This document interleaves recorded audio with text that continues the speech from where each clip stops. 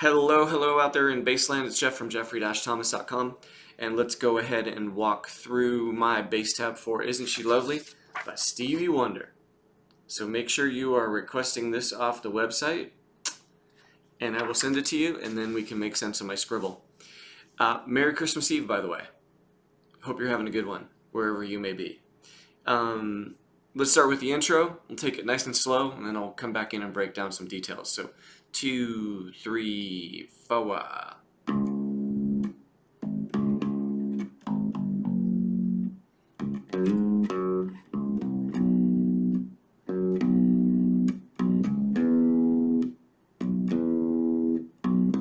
There's your intro. That's all you get. 4 measures, then you're into the verse.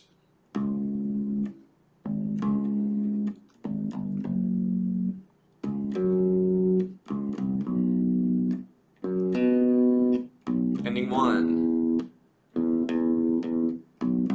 Okay, back up to the top of the verse, we'll take ending 2.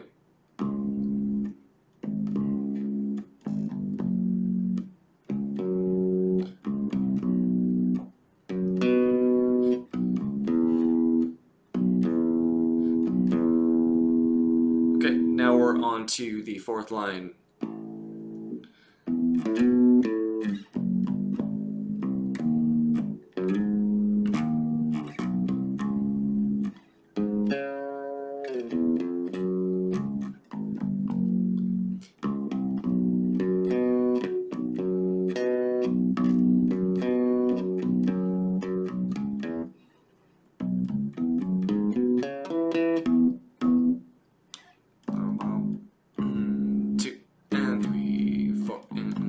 Alright.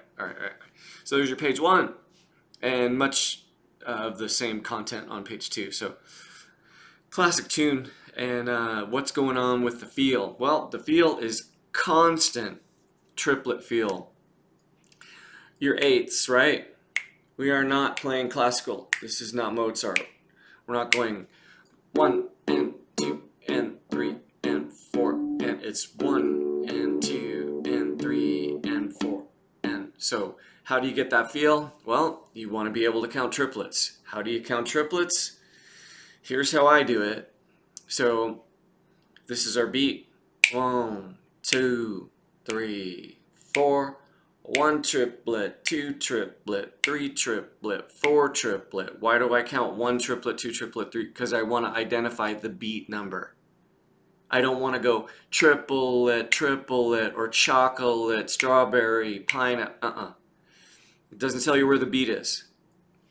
1 triplet, 2 triplet, 3 triplet, 4 triplet. Okay, so whenever you're dealing with anything that's got triplet feel 8ths, reggae, blues, pop, jazz, whatever, funk, hip hop, you are swinging the 8ths or triplet feel 8ths. And the thing that's tricky about it is a lot of times musicians will just count 8th notes, and if you're not hip to that situation, you may go, well, why are they're counting 8th notes but they don't sound like 8th notes? So here's how you get the triplet feel. We'll just use the 2nd string open. Okay, so when I'm showing my students how to do this, we just count triplets, okay? And we go like 1 triplet, 2 triplet, 3 triplet. A lot of times in the jazz method books for high school, they'll actually call this long short, which is weird, but it makes sense at the same time because you're going like 1 trip, so those 2 notes are held, and then let.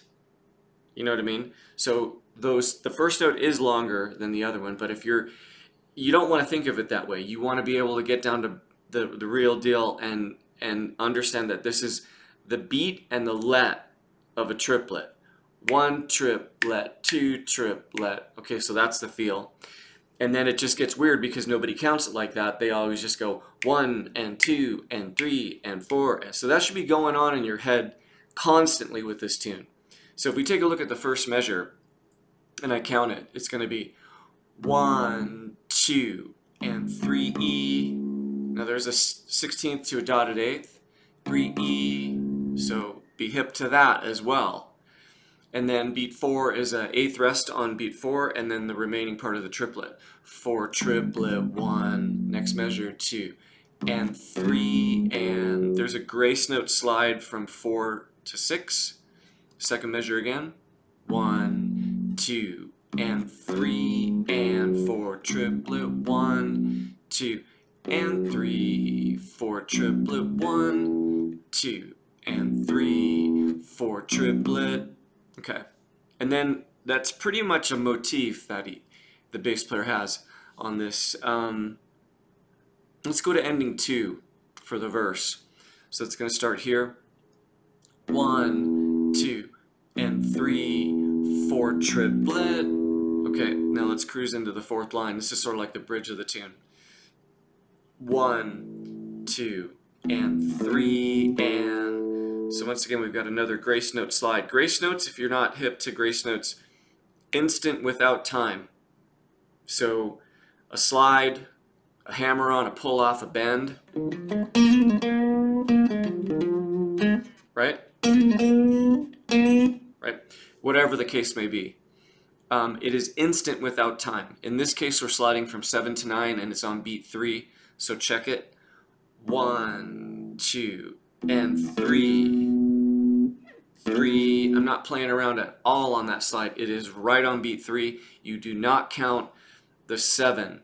There's no value given to the grace note, if that makes sense. So you're clocking 3, 1, 2, and 3, and 4 triplet, triplet, 1, and 2, and 3, and so we got another grace note slide there from 4 to 6 on beat 3, 3, and 4, 1, 2, and 3, 4 triplet, 1. I'm on the 5th line now, sorry. 1 and 2 triplet, 1, 2 triplet. Second measure, 5th line. 1 and 2 and so we got a dead note right there on that 4. That's I would just place the finger over it and get like a little dead note just on that note. 1 and 2 and 3 E, 4 and 1 and 2 and 3 E, 4 triplet. Now last line, the signature lick. 1, 2, come up to 7th position. This is basically like a E major pentatonic scale. So 2 triplet, 3 triplet, 4 triplet. Again on that climb. 2 triplet, 3 triplet, 4 triplet. Okay, then we hit the second measure of the last line. 1 E, 2. So 1 E, 2 16th notes, 2, 3, and 4. Okay, and that's pretty much the rub on the whole tune.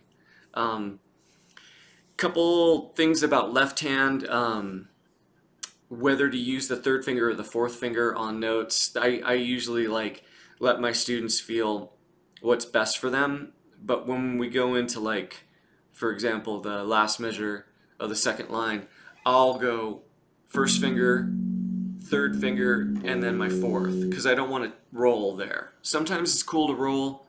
Sometimes you want the notes really clear. If you use an individual finger for the notes, it's going to be much clearer.